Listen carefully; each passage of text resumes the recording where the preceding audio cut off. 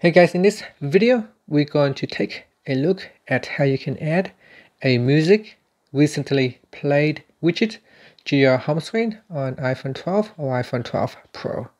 So first, let's go back to your home screen by swiping up at the bottom of the screen.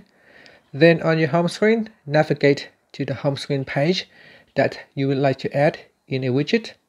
And from here, touch and hold. Then tap on the add button at the top.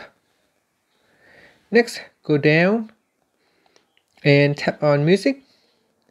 In recently played widgets, you can select a small size, a medium size widget, or a large size widget. So select a size that you would like to use, and then touch and hold, and then drag the widget onto the home screen. So I'm just going to drop it here, and then tap on done. Okay, so that's how you can add in a recently played music widget to your home screen. So if I touch and hold onto the widget, I can then delete the widget.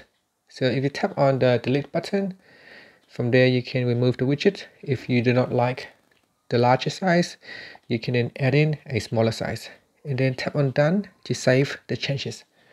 And that's it. Thank you for watching this video. Please subscribe to my channel for more videos.